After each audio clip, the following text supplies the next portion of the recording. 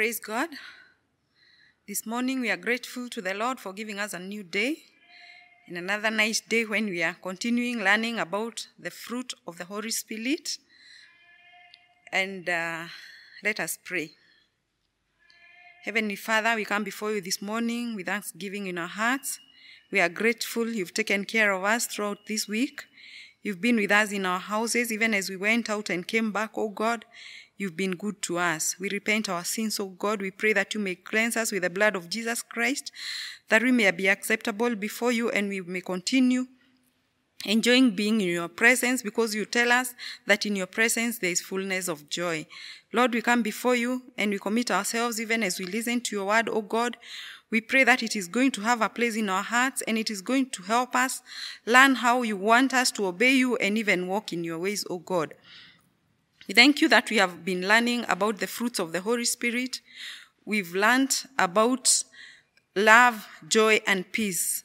And today, as we learn about patience, oh Lord, we pray that you're going to give us that patience so that we may go throughout the service, oh God, and even the remaining fruit, oh God, we'll be able to have the patience to learn all of them to the end, oh God.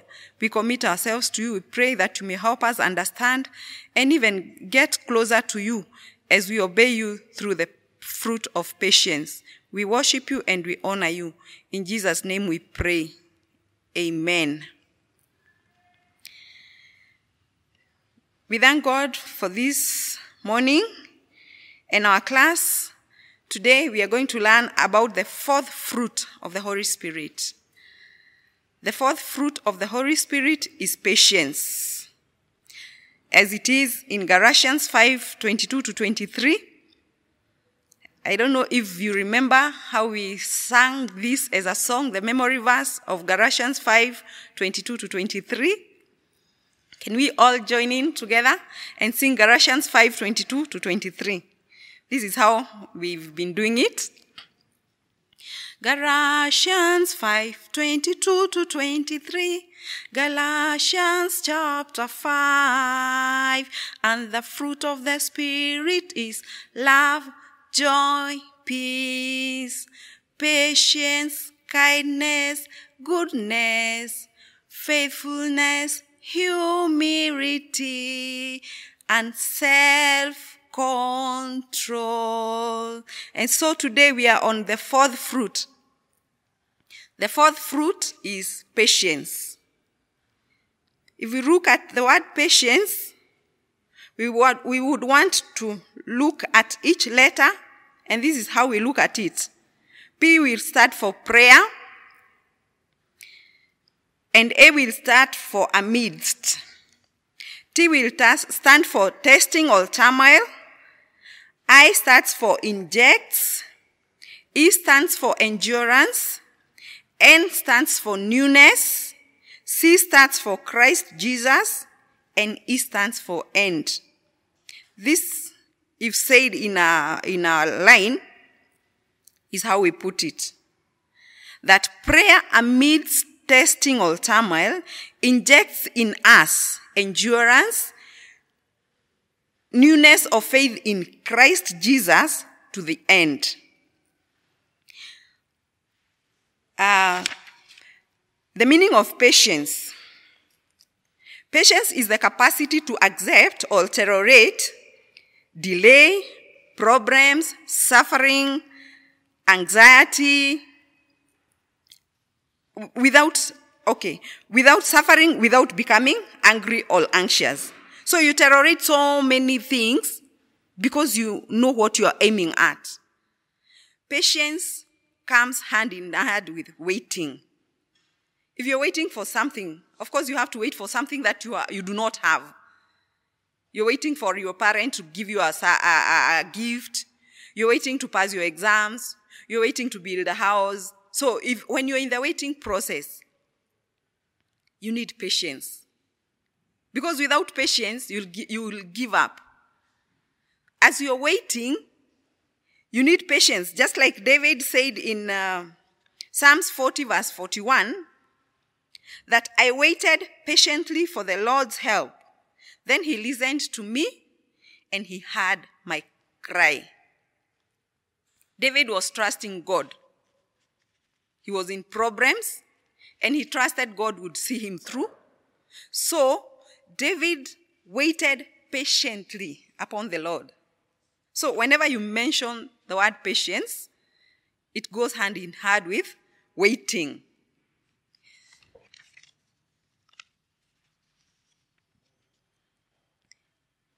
Waiting and patience are like twins.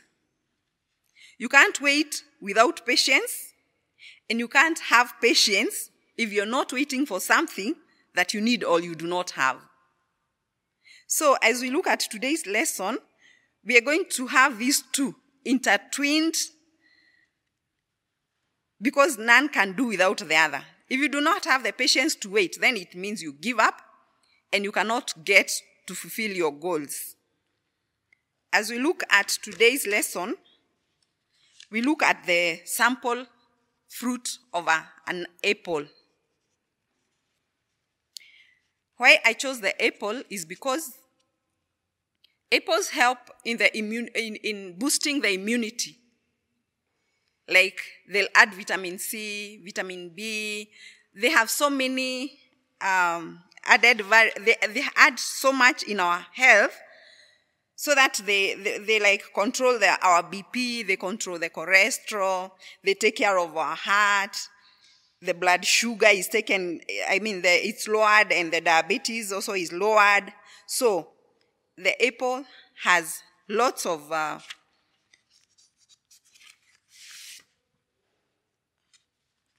health values to our bodies. When we look at this fourth fruit of the Holy Spirit as an apple, I would want us to look at it like we have the first fruit, which is love. Then we have joy and peace. But we have patience at the center of the apple. Why we have patience at the center is because when you have joy, you can't have joy unless you've been patient. You can't have peace unless you've been patient. You can't have humility unless you've been patient. So patience spreads to all these other fruits. Just the same way, if you have goodness at the center, it will spread to all the other fruits. So each fruit is dependent on the other fruit. When you have the apple fruit, it supports our immunity system. Then the patience fruit supports our waiting process. An apple a day keeps the doctor away. So it takes care of our physical health. Waiting for the Lord patiently, daily, keeps us closer to God. That takes care of our spiritual health. Psalms 37 verse 7 says, "Be patient and wait upon the Lord." So when we are patient and we wait upon the Lord, He'll not disappoint us. He'll come and He'll help us move on. Our lesson comes from the book of John, chapter 5, verse 1 to 8. John chapter 5, verse 1 to 8. The healing at the pool. And we read, "Sometime later, Jesus went up to Jerusalem for one of the Jewish festivals. Now, there is in Jerusalem near the sheep gate a pool, which in Aramaic is called Bethesda, and which is surrounded by 5 covered colonnades. Here, a great number of disabled people used to lie, the blind, the lame, the paralyzed. One who was there had been an invalid for 38 years. When Jesus saw him lying there and learned that he had been in this condition for a long time, he asked him, 'Do you want to get well?' 'Sir,' the invalid replied, 'I have no one to help me into the pool when the water is stirred. While I'm trying to get in, someone else goes down ahead of me.' Then Jesus said to him, 'Get up, pick up your mat, and walk.' And at once, the man was cured. he picked up his mat and walked. I would want us to look at this story as a process.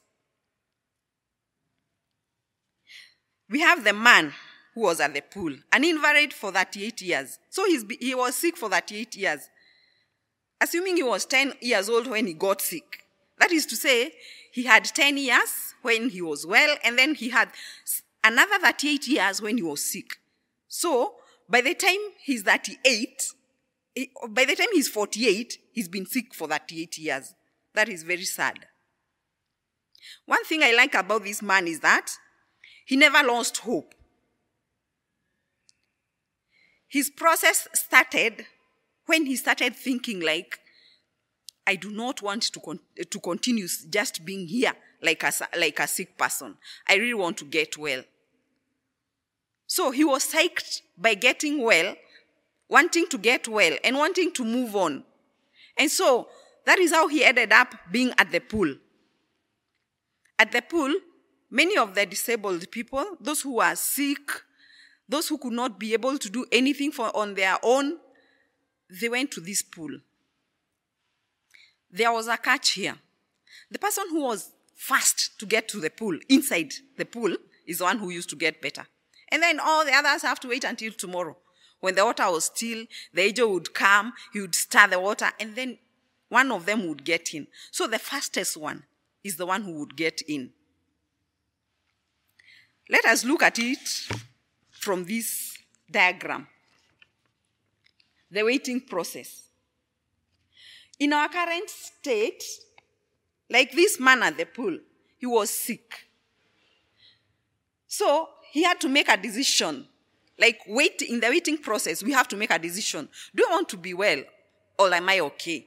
So if I'm okay, then nitaka tu hivyo, I go back to my state because I decide I'm okay. I put a full stop. Nothing else can happen to me beyond being sick. I can only get back into my shell and just stay there, waiting for people to help me or even just giving up and lying there. So that is the end result. But if I decide I'm not okay, I really need help. Because I'm sick, I need help. I want to move out. I want to go and get well. So the minute I decide that I'm feeling I'm not well, nasema siko sawa. So what do? I want to get well. So I set a goal of getting well.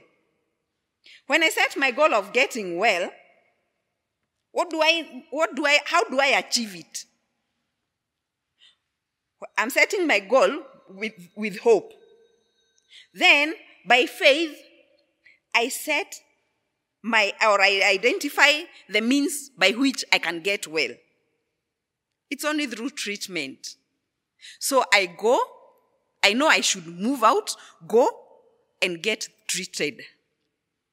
This is what this man decided, that he was not well and there was help at the pool. And he decided to he was taken to the pool because we understand he was just lying there. And it is like he was seriously disabled because whenever he was trying to go, as he says, whenever he was trying to go to the pool, somebody else would come behind him and just overtake him, get into the pool first. And he had to retreat and wait again for the following day. For 38 years, every day trying to get into the pool and you're not getting any help. I love this man. He never gave up. He continued. He was resilient. He really wanted to get healed. And he was committed to that. He never looked back. He never thought about who should have taken him into the pool. I mean, if he had a friend or a relative or a parent who could hold him and just take him to the pool, he could have been the first. But no one seems to have been close to him to help him out. It was all about him and him trying to get help on his own. So after identifying the means, which is treatment, what was he supposed to do? Is take action. Did he take action? Yes, he did. What did he do? He was waking up and trying to go to the pool. Though he was not getting there as the first person, but he kept trying and trying and trying. For him, We thank God because when Jesus came, because at this point, this is why Jesus came in for him and asked him, do you want to get well? And he gave Jesus the story. He was like saying, yes, Lord, I want to get well. But you see, whenever I wake up, whenever I stand, whenever I try to go to the pool, no, I don't get there fast. Somebody overtakes me and they get into the pool and they are healed. I remain and I retreat back to where I was. I wait for the following day for the angel to come. And Jesus realized this man had been there for a long time. So what did Jesus do? He just told him, get up, pick up your mat, and walk. He saw the kind of faith that was in this man. And this man was so happy. I can imagine now he walked. He really didn't have to go back into the pool. He did not have to look at any other thing but to look up to Jesus. What is this telling us? That now Jesus came in and became the bridge, or he implemented the desire of this man of wanting to get well. When this man got well, he achieved his end result, which was originally his goal. So when we set our goals here, and we go through identifying the means by which we achieve them, and then we go take action by implementing our means, then we trust God to give us good results. So when we get the good results, they should be equal to the goals that we set. That is to say, we have succeeded. That is how this man succeeded. On our part, let's say you're a student, because I'm sure most of us are students, maybe either in primary school or in secondary school. So when you are a student, that is your current state. What do you want? If you feel you're okay, me hata nikisoma ama nikae, I'm okay, then that is your ed. But if you feel, no, I'm not okay, I would want to graduate so that I get a good job, what do? Then you start thinking, what do I do in order to graduate? I have to learn. The learning process, what is required of you to do? You should go to school, you study, you do your revision well.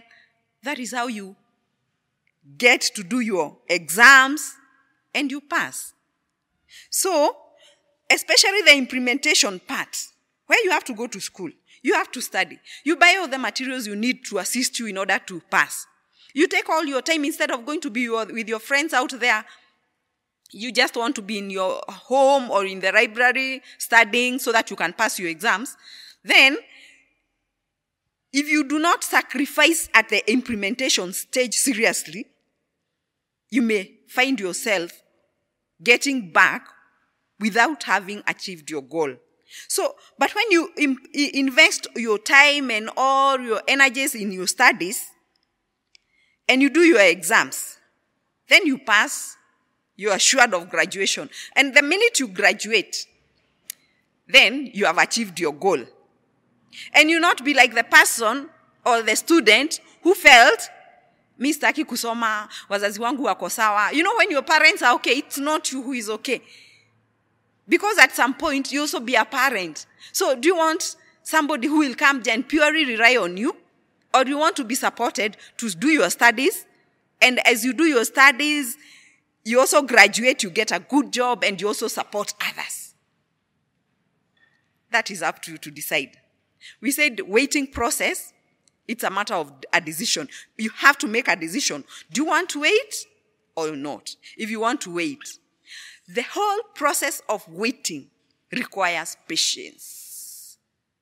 David waited patiently upon the Lord. And you know, David was not lacking in anything. David had everything. So, waiting patiently does not mean that you just sit there. You wait patiently, you pray, you have hope, you have faith, and you also trust in God. Because our energies and all our dedication to doing things may not amount to anything if we do not dedicate the whole process to God.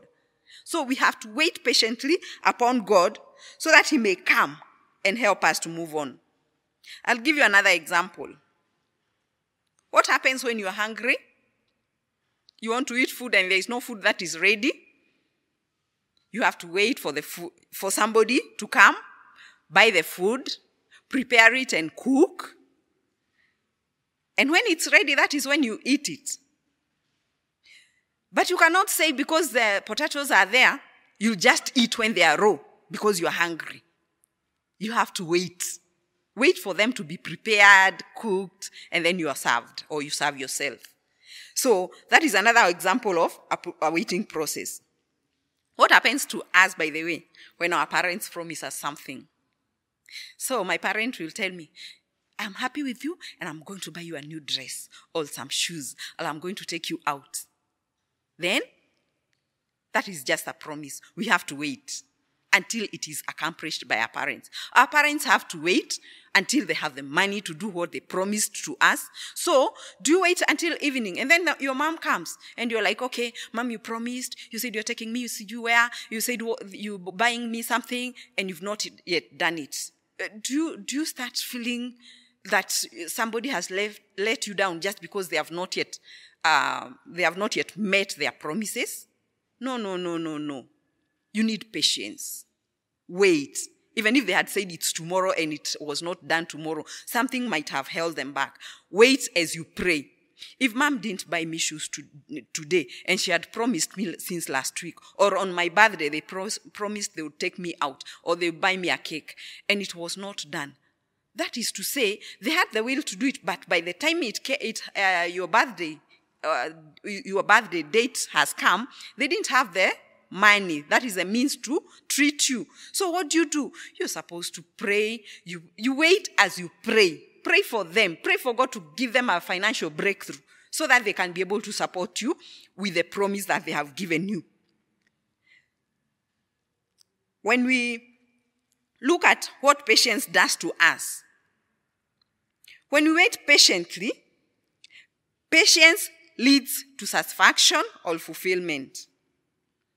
For example, you become successful, you get healing, you are renewed, you get abundance of whatever you required, you have peace, you have joy, you get safety, and if it's a farmer, you harvest. If you look at a farmer, when they are setting their goal is that they would want to harvest and have a bountiful harvest. So when they are identifying their means, they know their means is through planting. But you can't plant unless you've bought the seeds, you've prepared the land. So they take the action of looking for the money to maybe get a shamba, then you start planting, you look for the seeds, you buy the seeds, and then you till the land, you plant, you tend the plants, and then you harvest. So when you get the harvest, that is the end result. And it is equal to the goal that you had set. Of course, you feel so happy. You feel so fulfilled because you have achieved your goal. Let us look at patience. When we lack patience, what happens when you do not have patience? Lack of patience leads us to failure. Like I showed you here, when you're in your current state, either you're sick or you're a student or you're a farmer, you're a tenant, you want to have a house, you're a sinner, you'd want to get saved. If you decide, niko sawa or I'm okay, then you leave it at that. So if you are a tenant, utakaa tu, utaendelea tu kutafuta pesa ya rent, maybe you don't get, sometimes you get, you will not change your situation. But if you decide you want to walk all the way and go through the waiting process, then you're sure to harvest. So if we lack patience, this is what happens to us. You become angry. My mother didn't buy this. My dad didn't do this. My sister promised. And you keep on complaining. You have regrets. Yeah, my sister is being treated in a better way. You're always regretting. Why did I not go? Why did I not do? And maybe the time is already gone. Because if you are 30 and you wanted to finish class 8 and you didn't finish, now you cannot go back to school. You're feeling like you're left out. Others have really moved on. We also tend to give up. If you lack patience, you'll give up. After setting your goal that you want to graduate, and you go to school, and you're like, many people are going out to happy out there. So I also want to go with them. Well, the minute you go and you're not concentrating on your class, on your studies, then it's like you have given up. Lack of patience also brings confusion in our lives. It brings disgrace. It gives us hopelessness. We become insecure. We also get aborted desires because our goals are not met. We also have blame games. You start blaming your brother, you start blaming your friend, you start blaming somebody who maybe introduced you to drugs. You start complaining and blaming everyone around you, even your parents. And they did the best they could do for you. You may not have been in the best school, but they did the best they could do for you. They took you even to that day school that you are going to. You also start to have to experience wasted investments because your parents had already put so much money in your education, yet you just leave it because you didn't finish, you didn't have the patience to go to the last step. And you become a disgrace to yourself and to the people around you, including your parents. The process of waiting patiently is guided by the end result. So, as we wait patiently, in the process of waiting patiently, we go through storms. You know, the waiting process is just that, it's not just that you just be there waiting. You apply patience because there will be suffering. Like now when you're sick, you'll need to go take your medication. Some of the medication may be very bitter pills that you're swallowing. If you don't swallow those bitter medications, or maybe it's an injection that you have to go attend and get every day for the next 5 days or for the next 2 weeks. Or maybe like if you are diabetic, you're injecting yourself every day for the next few months. That is a very painful process. And you may feel at some point like you just don't want to go through it. No, go through it because you know the end result. The suffering will endure just for a short time.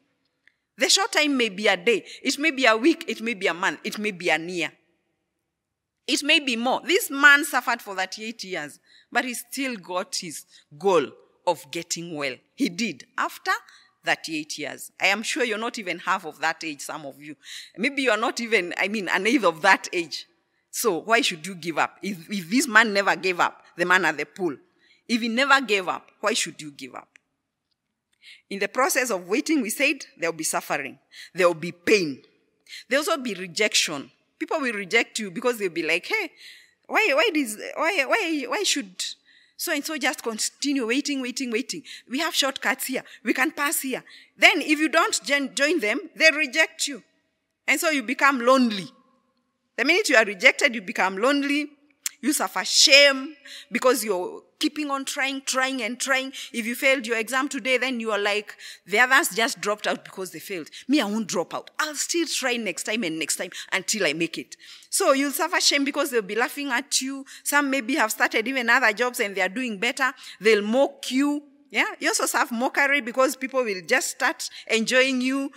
Alikuwa anajiona, sasa anaendelea tu kurudia. No. You're set and you know what you want. Patience, waiting patiently upon the Lord.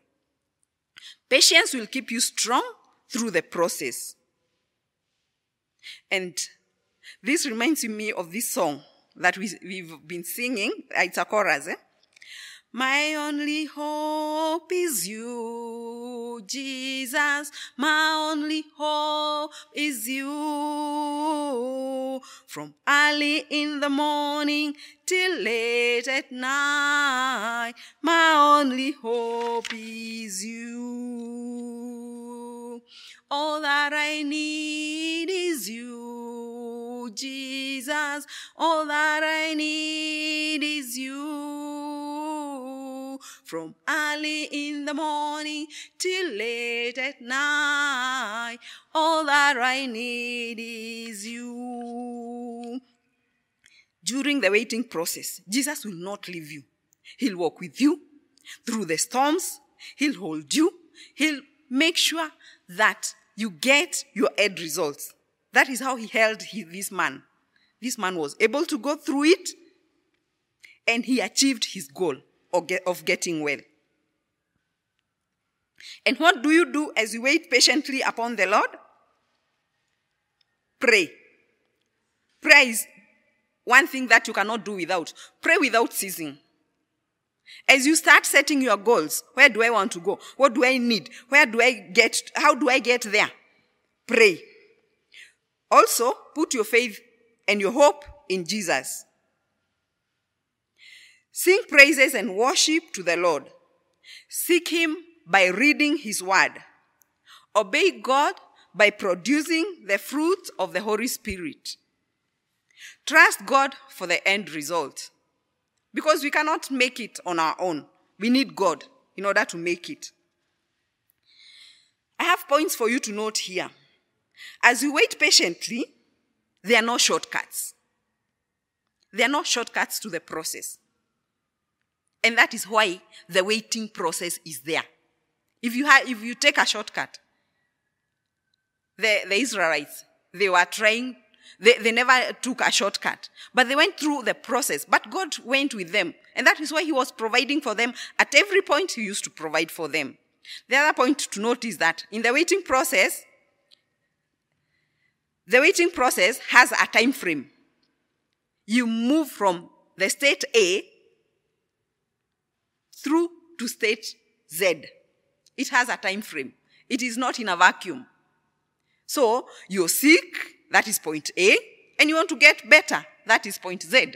So you have to move from A to Z in order to complete the waiting process. So it comes to an end. You'll not be waiting for one thing forever by the grace of God. Also note that if you back out of the waiting process in the middle at any one point, you become a failure and you retreat to your previous state of helplessness. Note also that waiting patiently is an action-packed process. As you're waiting, you're praying, you're also implementing what you identified as the means. So you're not just waiting.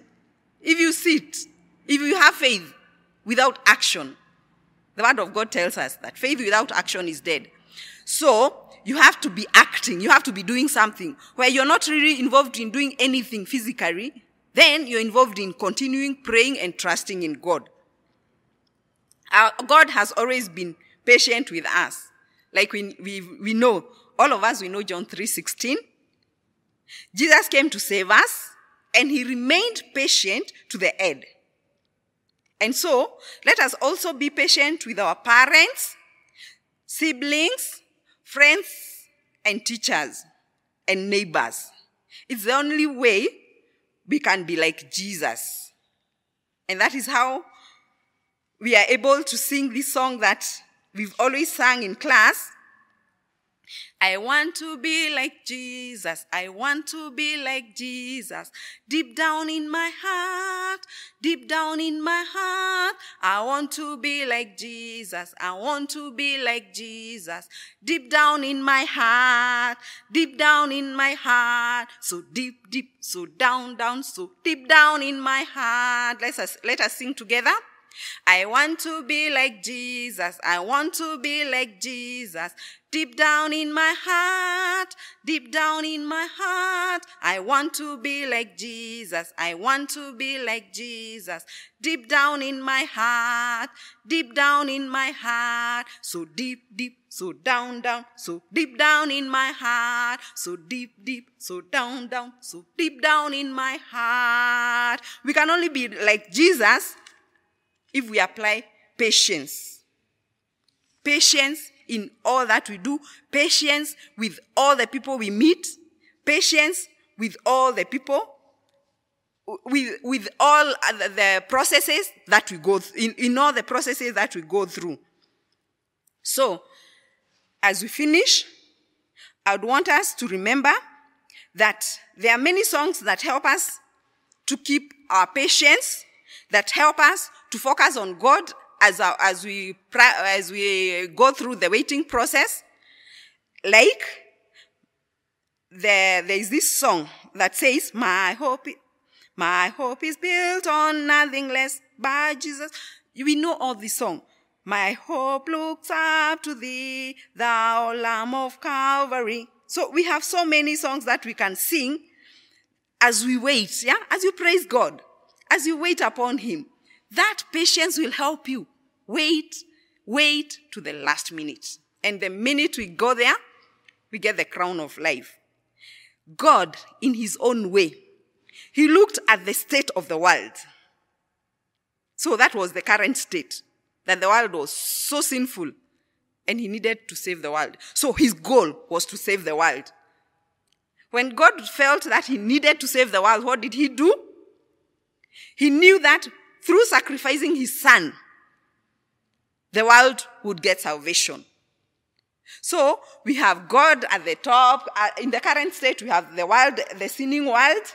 And then God feels that this world haiko sawa. So he decides to save the world. From saving the world, he decides to sacrifice his son as the means of achieving the salvation. And the action that was done is to lay Jesus at the cross at Calvary. So Jesus died on the cross as an atonement for our sins. And that is how we got salvation, forgiveness from God. And so God was able to achieve his goal of saving the world by sending Jesus Christ to come and die for us, and he rose again. And now seated at the right hand of the Father. So we got salvation. God's goal was salvation, and the end result after Jesus died was that Jesus saved us, died to save us. So the minute you repent, you're saved. You've achieved God's goal of saving this world, of saving us as his children. So let us all trust in God. Let us all commit our ways to God, and we are going to come out successful by practicing the fruit of the Spirit, which is patience. Fruit number 4, the fruit of the Holy Spirit number 4 is patience. And God will help us with our commitment, with our not giving up. We are going to get good results, and we shall be happy and we shall praise God. Let us not forget to thank God because of the good results that he gives us after every waiting process. Our Lord can bless us today. Our Lord can bless us today. Our Lord can bless us today. That shows me the way you are. Oh yes, Lord, I love you. Without you, Lord, I am nothing. Without you, Lord, I am nothing. That shows me the way you are. Let us pray. We thank you, Lord, because we know without you, we are nothing. We thank you, Lord, because we know in the waiting process, oh God, as we wait patiently upon you, you never disappoint. And so we commit all our goals to you, all our desires to you, oh God, that you're going to help us wait patiently upon you. And when we get the good results, we shall be careful to thank you, and we shall be happy and even spread the word of how faithful you are and how good you are, oh God. Help us to be patient as we wait for things that are being done for us. Help us to be patient in all that we do, oh God. Help us, oh God, even to be patient, even as we wait for you to fulfill our desires, oh God, so that we may come out with a testimony of what you have done for us. For we cannot have a testimony unless we have waited patiently upon you. We thank you and we worship you. Be with us, continue blessing us, even as we start this coming week, oh God. Those who are in school, may you be with them, oh God. Those who are at home, oh God, children, we pray that you may also bless them and their parents. May you bless the parents going out and coming back, and even the guardians, oh God. We continue trusting you for our lives, oh God, and even for better things, oh God. Our parents who are still out there not having any jobs, oh God, we pray that you may remember them and that you may uplift them. May you open doors, oh God, for them, that they may be able to take care of us. You are worthy, you are faithful, oh God. We worship you and we honor you. In Jesus' name we pray. Amen. The grace of our Lord Jesus Christ and the love of God and the fellowship of the Holy Spirit be with us now and forevermore. Amen. God bless you.